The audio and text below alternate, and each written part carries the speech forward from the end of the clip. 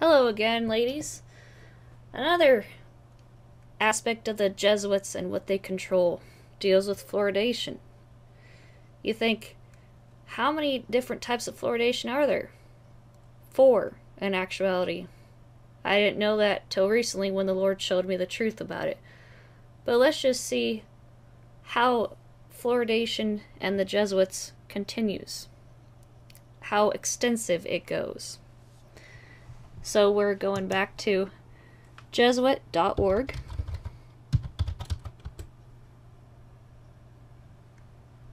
And we're going to click on Jesuits Worldwide.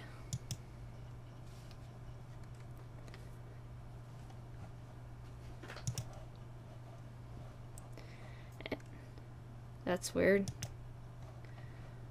And, okay, Jesuits Worldwide. If you clicked on that, you'll see this home page again.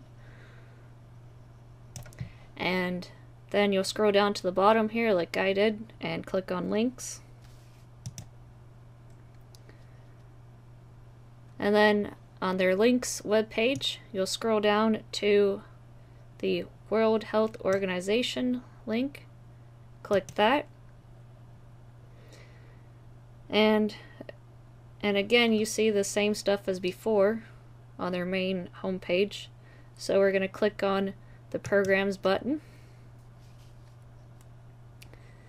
And you're going to click on Oral Health. And then we're going to Documents and Publications. And we're going to click on the full text link right here underneath the title, Milk Fluoridation for the Prevention of Dental Caries. You say, what do milk and fluoride have to do with each other? Well, nothing, unless you're the Vatican and the Jesuits who want to dumb down the population of the world through fluoridating milk, all under the name of prevention of dental caries. Yay! Yeah, right. So we're going to scroll down to the page 8 in Roman numerals. Oh, and before we do that, check out these little titles in this article here. Almost 200 pages of information. Milk and dental health. Interesting. Milk intolerance. Milk intolerance, if you don't know this already, comes from pasteurized milk. And they talk about the clinical studies across the world that they've done, and basic science studies. Interesting title there. Chemistry of fluoride in milk. Absorption, metabolism, excretion. Effects of fluoride from milk on intraoral systems. And the biological plausibility of it all. Right. Then they have the addition of fluoride in milk. And all the different things of manufacture of it via sodium fluoride, disodium monofluorophosphate via powdered fluoridated milk, implementation of quote-unquote community-based programs across the world, and all the pages you can review on your own time about that, evaluating fluoride exposure in milk fluoridation programs, again, all their little statements and propaganda about that. And of course, the good old program evaluation, or what's otherwise known as after-action review in military-industrial security complex terms. Which, that right there has connections to this too, because the Jesuits are the military arm of the Vatican, as you've heard before. So, we're going to scroll down to this page right here, and it says dental caries and oral health is the most prevalent oral disease in several Asian and Latin American countries, and how it, and the last sentence on this page and the first sentence here actually tie in together quite well. Although for the moment it appears to be less common and less severe in several low-income countries, the WHO reports anticipate that in light of changing living conditions and dietary habits because of industrialization, the incidence of dental caries will increase, particularly as a result of growing consumption of sugars and inadequate exposure to fluorides. Well, eating sugar, yes, I agree, that is true that leads to cavities, but fluoride is not what it's cracked up to be. I have literally lived through that scam my entire life. But yet they say, in Jesuitical sophistry, otherwise known as doublespeak, they say, quote, "It must be acknowledged that a lack of fluoride does not cause dental caries." But wait a second, they just said, the incidence of dental caries will increase because of inadequate exposure to fluorides. Isn't that strange? You say, there's no connection here.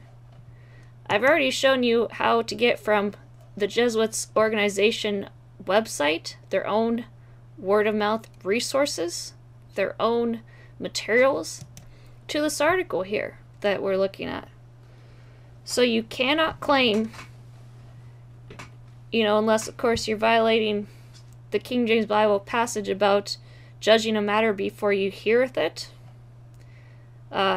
Might want to look that verse up in case you don't believe what I'm telling you here. This is their own article.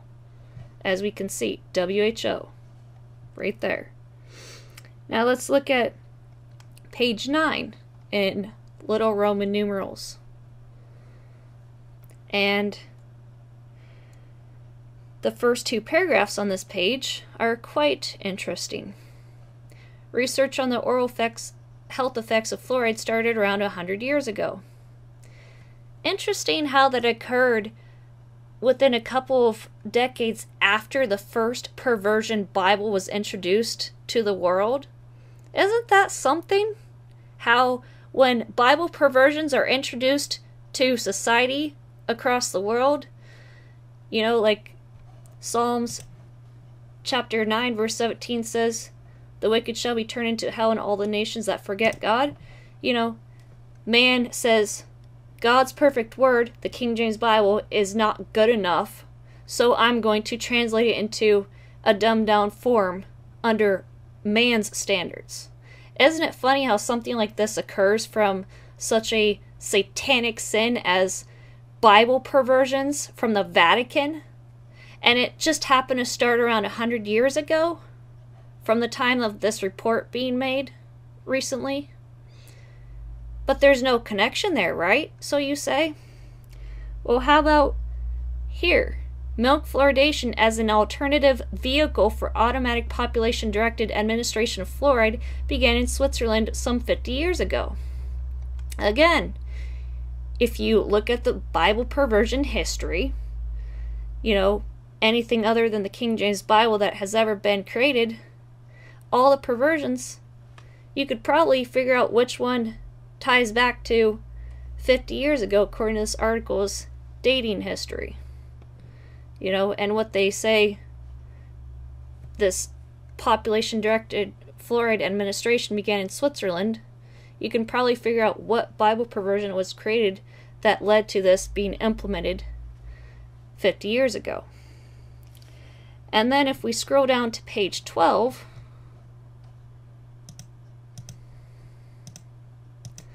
and here they talk about the different composition of milk and the different types of milk throughout the world and the changes throughout history of how milk is received by various people across the world. We see on page 12 under Milk and Dental Health in the introduction and the review of evidence between supposedly milk and dental caries, they say that this Sprossen person concluded that milk improved oral health. Milk in its pure, raw, unadulterated, unpasteurized form, yes, does improve oral health. But they say that the strength of the evidence for a quote-unquote decreased risk of dental caries from milk was classified as possible. But then, in their Jesuit sophistry doublespeak propaganda here, they say down here in this paragraph that, in conclusion, thus it is possible that milk could be caries promoting due to the lactose content, caries preventing, or somewhere between these two. So they say that, on one hand, yes, this scientist supposedly says that milk improves oral health, but then down here they say, well, it could be caries causing. The only thing that causes dental problems, caries, so to speak, or cavities, in other words, is your diet. If you're eating a lot of sugar, a lot of processed food, and junk food, and soda or pop, whatever you want to call it, and fluoride will indubitably give you very poor dental health. But the rest of this article talks about all kinds of different things. The chemistry of fluoride in the milk and everything that we saw earlier. And you can look at this at your own time. But, again, if there was no connection between the Vatican Jesuits and milk fluoridation, the third type of fluoridation available now in this world, because nations reject the Lord Jesus Christ and think that their self-righteous church attendance membership is going to get them to heaven. They reject the Lord Jesus Christ and his free gift of salvation, and as a result, he says, okay, I'm going to make your life absolutely miserable on this earth. And one of the ways I'm going to let Satan do it is through milk fluoridation. All in the name of preventing dental caries.